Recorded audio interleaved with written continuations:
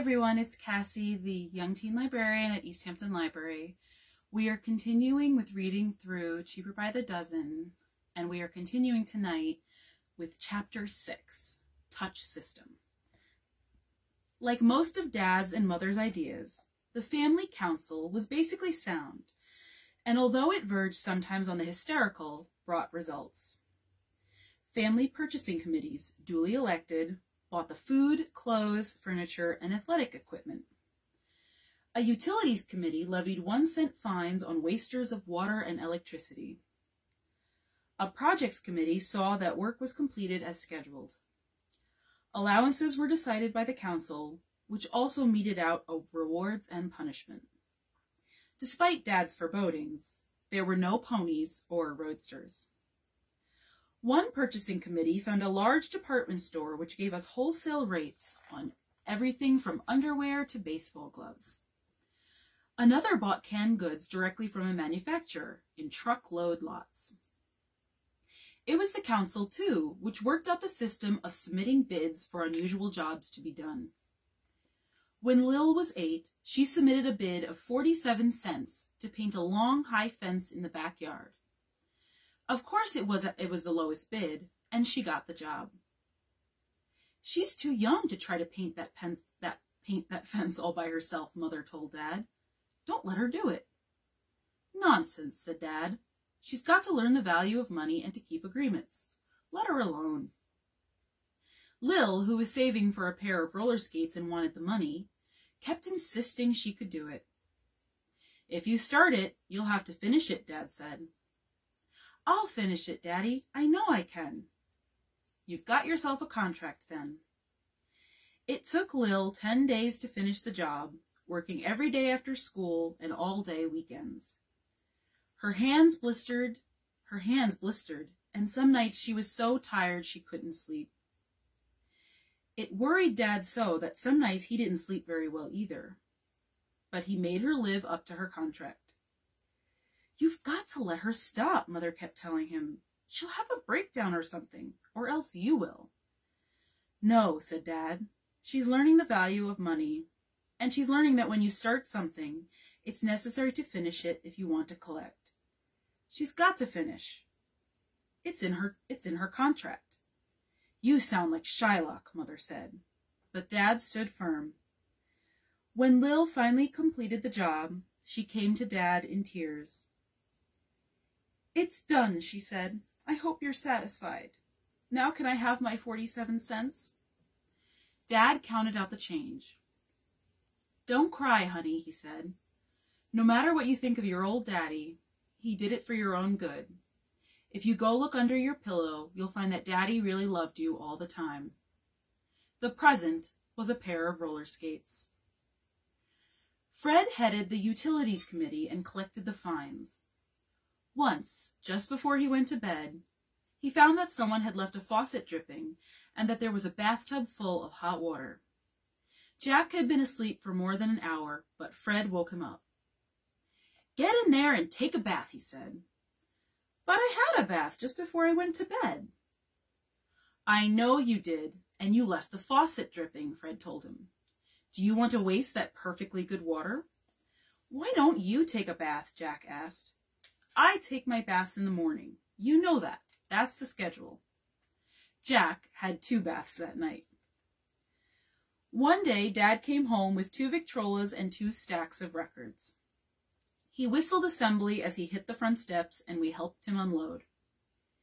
Kids, he said, I have a wonderful surprise. 2 Victrolas and all these lovely records.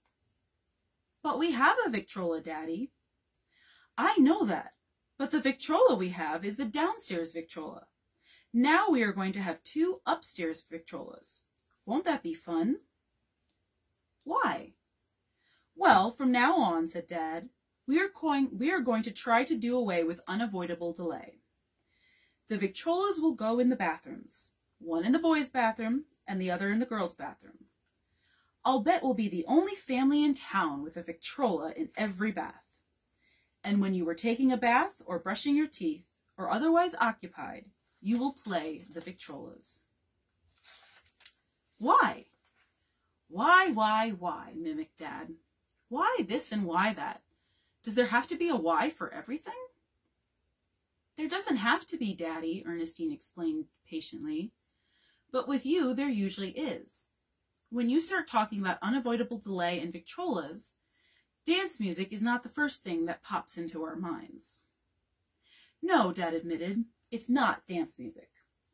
But you're going to find that it is just as good in a way, and more educational. What kind of records are they? Anne asked. Well, Dad said, they are very entertaining. They are French and German language lesson records. You don't have to listen to them consciously. Just play them, and they'll finally make an impression. Oh, no. Dad's soon tired of diplomacy and psychology. Shut up and listen to me, he roared. I have spent $160 for this equipment. Did I get it for myself? I most emphatically by jingo well did not. I happen already to be able to speak German and French with such fluency that I frequently am mistaken for a native of both of those countries. This was at best a terribly gross exaggeration, for while Dad had studied languages for most of his adult life, he never had become very familiar with French, although he could stumble along fairly well in German. Usually he insisted that Mother accompany him as an interpreter on his business trips to Europe. Languages came naturally to Mother. No, Dad continued, I did not buy this expensive equipment for myself, although I must say I would like nothing better than to have my own private Victrola and my own private language records. I bought it for you as a present, and you are going to use it. If those 2 Victrolas aren't going every morning from the minute you get up until you come down to breakfast, I'm going to know the reason why. One reason, said Bill, might be that it is impossible to change records while you are in the bathtub. A person who applies motion study can be in and out of the tub in the time it takes one record to play.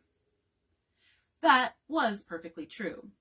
Dad would sit in the tub and put the soap in his right hand.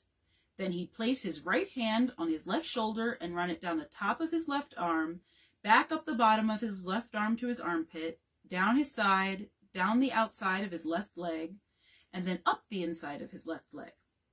Then he'd change the soap to his left hand and do the same thing to his right side. After a couple of circular strokes on his midsection and his back, and some special attention to his feet and face, he'd duck under for a rinse and get out. He had all the boys in the bathroom several times to demonstrate just how he did it, and he sat in the middle of the living room rug one day with all of his clothes on to teach the girls. So there was no more unavoidable delay in the bathroom, and it wasn't long before we were all speaking at least a pidgin variety of French and German. For 10 years, the Victrolas ground out their lessons on the second floor of our Montclair house. As we became fairly fluent, we often would speak the languages at the dinner table. Dad was left out of the conversation when the talk was in French. Your German accents are not so bad, he said. I can understand most of what you can say when you talk German. But your French accents are so atrocious that no one but yourselves could possibly understand you. I believe you've developed some exotic language all your own, which has no more relation to French than it does to Pig Latin. We giggled, and he turned furiously to Mother. Don't you think so, Lily? Well, dear, she said, I don't think anyone would mistake them for natives of France, but I can usually make out what they're getting at. That, said Dad with some dignity, is because you learned your French in this country, where everybody talks with an accent, whereas my knowledge of the language came straight from the streets of Paris. Maybe so, dear, said Mother. Maybe so. That night, Dad moved the boys' bathroom Victrola into his bedroom, and we heard him playing French records far into the night. At about the time that he brought home the Victrolas, Dad became a consultant to the Remington Typewriter Company, and through motion study methods helped Remington develop the world's fastest typist. He told us about it one night at dinner, how he had put little flashing lights on the fingers of the typist and taken moving pictures and time exposures to see just what motions she employed and how those motions could be reduced. Anyone can learn to type fast, Dad concluded. Why, I've got a system that will teach touch typing in 2 weeks. Absolutely guaranteed. You could see the great experiment hatching in his mind. In 2 weeks, he repeated. Why, I could even teach a child to type touch system in 2 weeks. Can you type touch system, Daddy? Bill asked. In 2 weeks, said Dad, I could teach a child. Anybody can do it if he will do just exactly what I tell him to do. The next day, he brought home a new, perfectly white typewriter, a gold knife, and an Ingersoll watch. He unwrapped them and put them on the dining room table. Can I try the typewriter, Daddy? Asked Mart. Why is the typewriter white? Anne wanted to know. All typewriters I've ever seen were black. It's beautiful, all right, but why is it white? It's white so that it will photograph better, Dad explained. Also, for some reason, anyone who sees a white typewriter wants to type on it. Don't ask me why. It's psychology. All of us wanted to use it, but Dad wouldn't let anyone touch it but himself. This is an optional experiment, he said.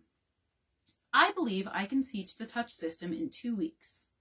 Anyone who wants to learn will be able to practice on the white machine. The one who can type the fastest at the end of 2 weeks will receive the typewriter as a present. The knife and watch will be prizes awarded on a handicap basis, taking age into consideration. Except for the 2 youngest, who still weren't talking, we all said we wanted to learn. Can I practice first, Daddy? Lil asked. No one practices until I say practice. Now first I will show you how the typewriter works. Dad got a sheet of paper. The paper goes in here. You turn this, so, and you push the carriage over to the end of the line, like this. And Dad, using 2 fingers, hesitantly picked out the first thing that came to his mind, his name. Is that the touch system, Daddy? Bill asked. No, said Dad. I'll show you the touch system in a little while. Do you know the touch system, Daddy? Let's say I know how to teach it, Billy boy. But do you know it yourself, Daddy? I know how to teach it, Dad shouted. In 2 weeks, I can teach it to a child. Do you hear me? I have just finished helping to develop the fastest typist in the world. Do you hear that? They call me Caruso's voice teacher who can sing a bi-jingoed... They tell me Caruso's voice teacher can't sing a bi-jingoed note. Does that answer your question? I guess so, said Bill. Any other questions? There weren't. Dad then brought out some paper diagrams of a typewriter keyboard and passed one to each of us. The first thing you have to do is memorize that keyboard. Q-W-E-R-T-Y-U-I-O-P. These are the letters in the top line. Memorize them. Get to know them forward and backward. Get to know them so that you can say them with your eyes closed. Like this. Dad closed his right eye, but kept his left open just a slit so that he could still read the chart. Q-W-E-R-T-Y-U-I-O-P. See what I mean? Get to know them in your sleep. That's the first step. We looked crestfallen. I know you want to try out that white typewriter. Pretty, isn't it? He clicked a few keys. Runs as smoothly as a watch, doesn't it? We said it did. Well, tomorrow or the next day you'll be using it. First, you have to memorize the keyboard. Then you've got to learn what fingers to use. Then you'll graduate to Moby Dick here, and one of you will win him. Once we had memorized the keyboard, our fingers were colored with chalk. The little fingers were colored blue, the index fingers red, and so forth. Corresponding colors were placed on the key zones of the diagrams. For instance, the Q, A, and Z, all of which were hit with the little finger of the left hand, were colored blue to match the blue little finger. All you have to do now is practice until each finger has learned the right color habit, Dad said. And once you've got that, we'll be ready to start. In 2 days, we were fairly adept at matching the colors on our fingers with the colors on the keyboard diagrams. Ernestine was the fastest and got the first chance to sit down at the white typewriter. She hitched her chair up to it confidently while we all gathered round. Hey, no fair, Daddy, she wailed. You've put blank caps on all the keys. I can't see what I'm typing. Blank caps are fairly common now, but Dad had thought up the idea and had them made especially by the Remington Company. You don't have to see, Dad said. Just imagine that those keys are colored and type just like you were typing on the diagram. Ern started slowly and then picked up speed as her fingers jumped instinctively from key to key. Dad stood in back of her with a pencil in one hand and a diagram in the other.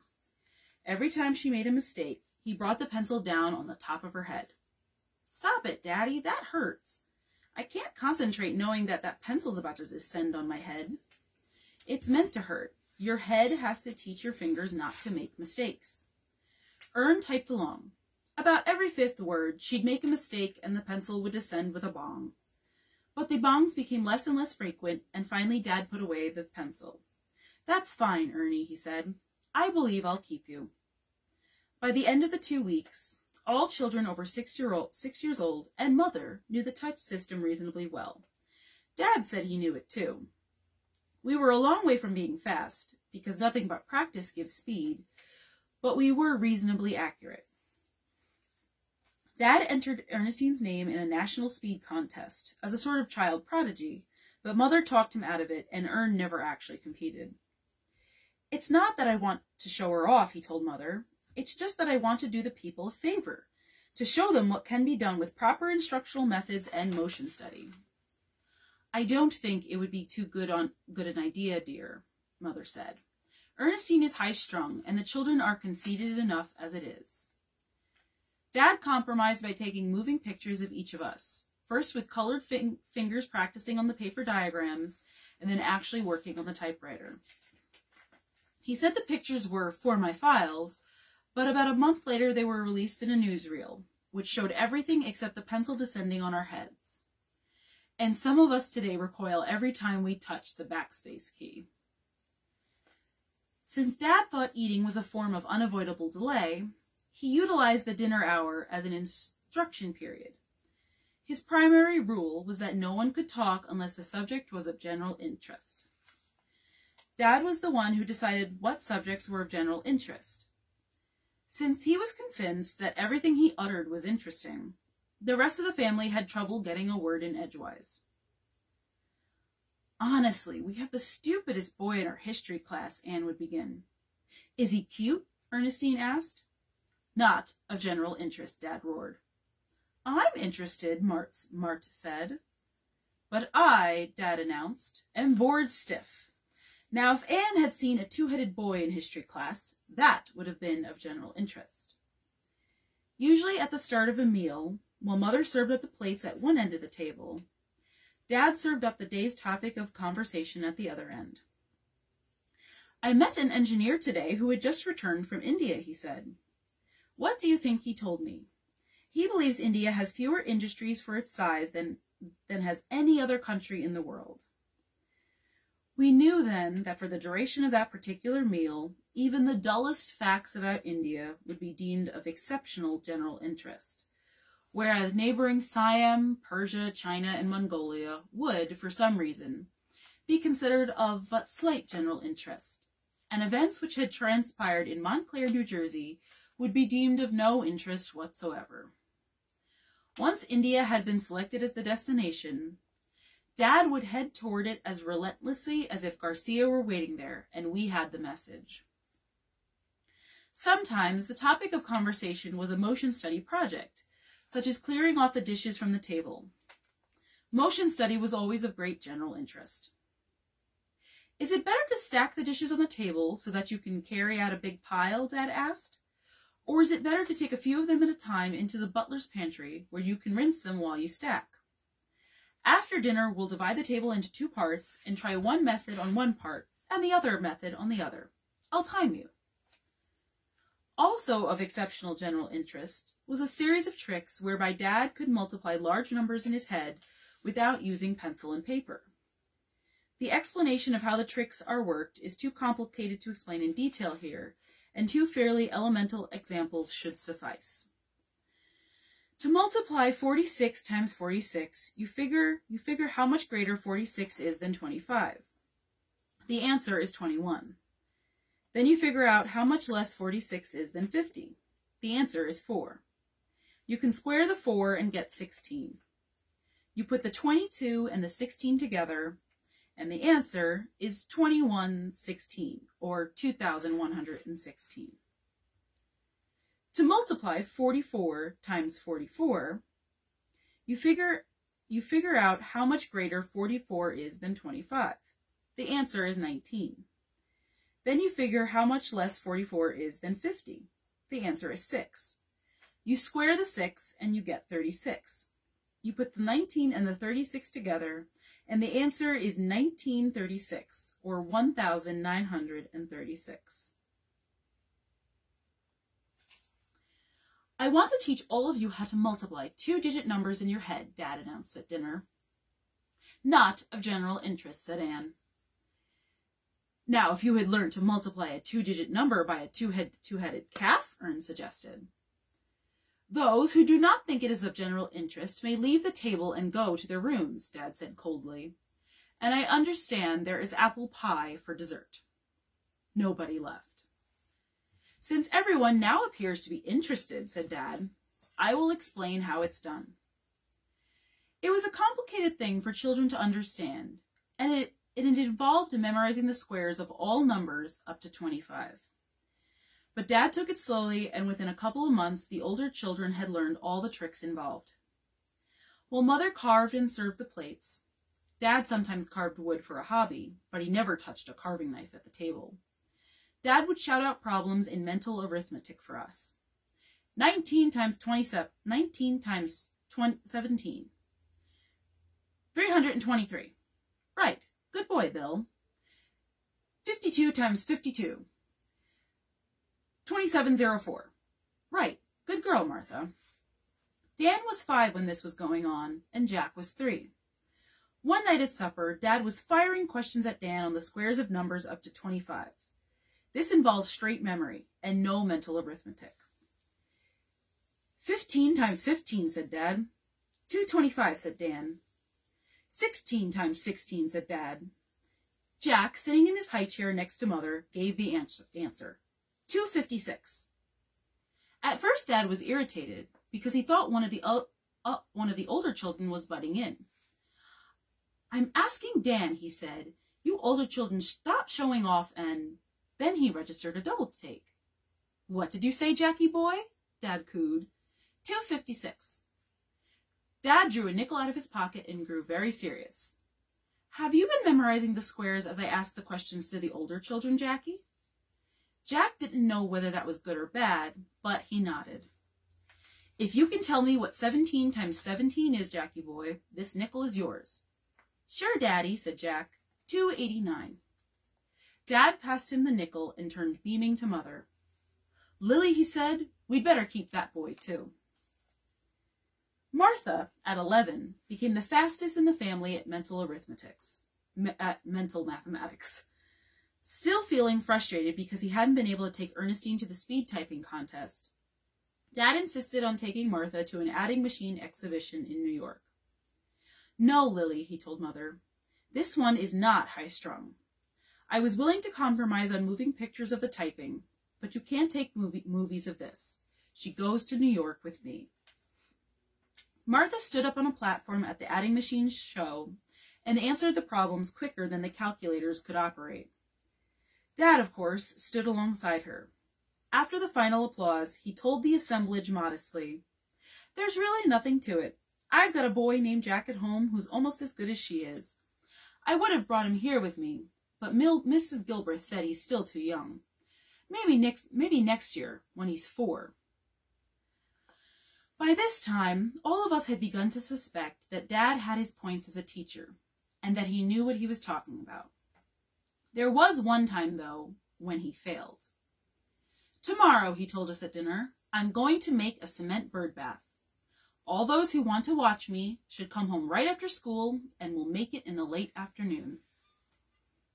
Dad had long since given up general contracting to devote all of his time to scientific management and motion study. But we knew he had been an expert bricklayer and had written a book on reinforced concrete. The next afternoon, he built a mold, mixed his concrete confidently, and poured his bird bath. We'll let it set for a while and then take the mold off, he said. Dad had to go out of town for a few weeks. When he returned, he changed into old clothes, whistled assembly, and led us out into the yard. "I've had this bird bath on my mind all the time I was away," he said. "It should be good and hard now." "Will the birds come and take a bath in it, Daddy?" Fred asked. "I would say, Freddie, that the birds will come for miles to take a bath in it. Indeed, on Saturday nights, I would say the birds will be standing in line to use our lovely bathtub." He leaned over the mold. "Stand back, everybody," he said. "We will now unveil the masterpiece. Get your towels ready, little birdies. It's almost bathing time." We stood hushed and waiting. But as he lifted the bird bath out of the mold, there was an unbelievable grating sound, and a pile of dust and rubble lay at our feet. Dad stood deflated and silent. He took it so seriously that we felt sorry for him. "Never mind, Daddy," Lil said. "We know you tried anyway." "Bill," Dad said sternly. "Did you?" "Did I what, Daddy?" "Did you touch my bird bath?" "No, Daddy, honest." Dad reached down and picked up some of the concrete. It crumbled into dust between his fingers. "Too much sand," he muttered. And then to Bill, "No, it's my fault. Too much sand. I know you didn't touch it, and I'm sorry I implied that you did." But you couldn't keep Dad down for long. "Well," he said, "that didn't work out so very well. But I built some of the finest and tallest buildings in the whole world, and some bridges and roads and canals that stretch for miles and miles." "Is a bird bath harder to build than a tall building, Daddy?" asked Dan. Dad, deflated all over again, kicked the rubble with his toe and started toward the house. "Too much sand," he muttered. And that is the end of chapter 6, and tomorrow night we will continue with chapter 7. Have a good night, everyone.